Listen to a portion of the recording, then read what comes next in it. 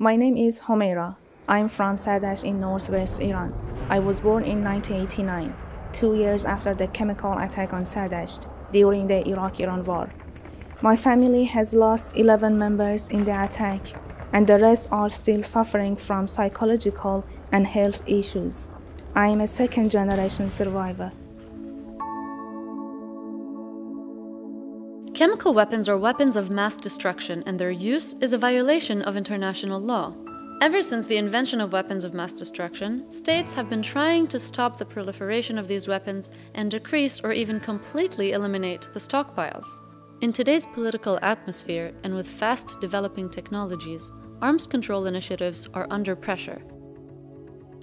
I believe if the world knows about what happened to the people of Sardash and realize the consequences of chemical attack, a disaster like this is more or less likely to happen.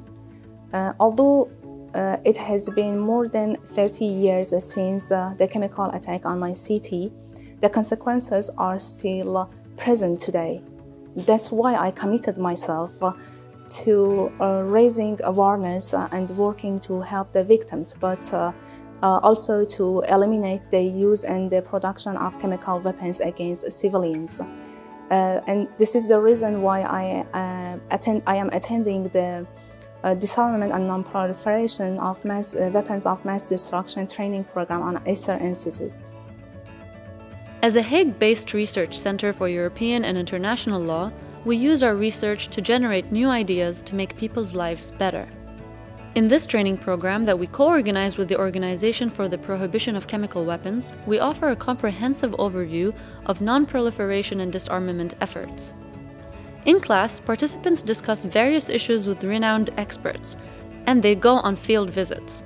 They visit a nuclear reactor and go to the OPCW headquarters and laboratory and equipment store, where they learn more about how inspectors prepare to go on a field mission. I came to learn more about the international regulation, norms and laws, and engage in the discourse.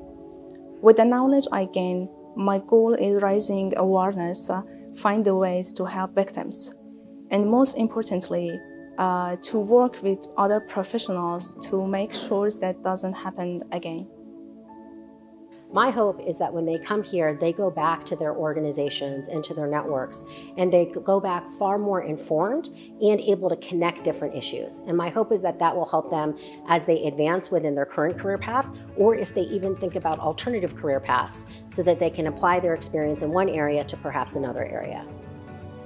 The training program is designed for professionals working for governments and national authorities. It is also for people working for NGOs, think tanks, and research centers addressing the topic of weapons of mass destruction.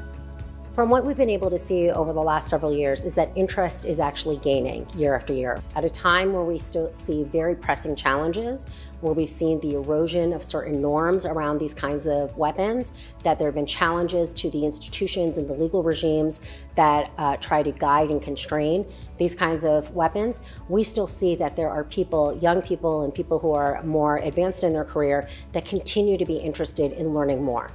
What I really liked the most is that this program is a very practical and engaging program with lively discussions, field trips, and simulation exercise that makes it really easier to apply what you learn in your work. We were 40 professionals from all around the world working towards the same goal, disarmament and non-proliferation, and I hope one day we will succeed.